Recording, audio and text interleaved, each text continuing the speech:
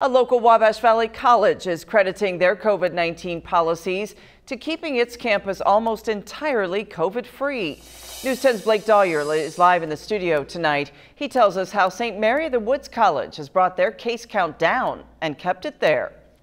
Patrice, St. Mary of the Woods College has taken a different approach to controlling the pandemic. They say it's served them pretty well so far. While many colleges have mandated vaccines or charged extra fees to unvaccinated students, St. Mary of the Woods credits providing education, resources, and putting decisions in the students' hands to controlling the spread of COVID-19.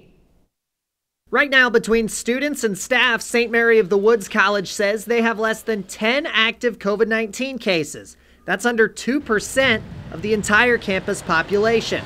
Erica Schweppe is a junior and residence assistant at St. Mary of the Woods. She says the low numbers have created a buzz in the air and excitement to be back full time. Definitely more high spirit than I've seen like last year.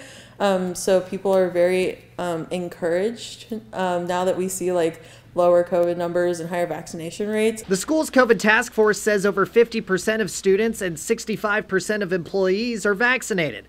What they credit their success to is not mandating the vaccine. They say putting the choice in students' hands has resulted in a positive response. We still feel comfortable that we're not mandating it. I know it's a big decision for some, and for others it's not a big decision.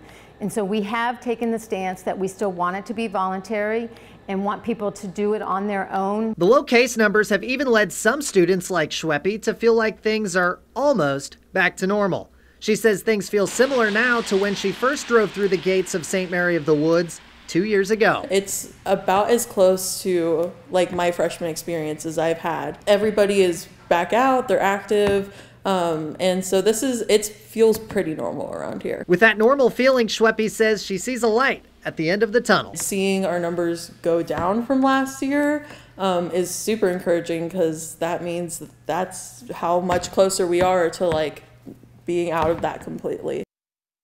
If you're interested in vaccines, there are clinics available on campus for students, staff, and family members, as well as the community. That's Wednesdays from 9 to 3. Patrice, back to you.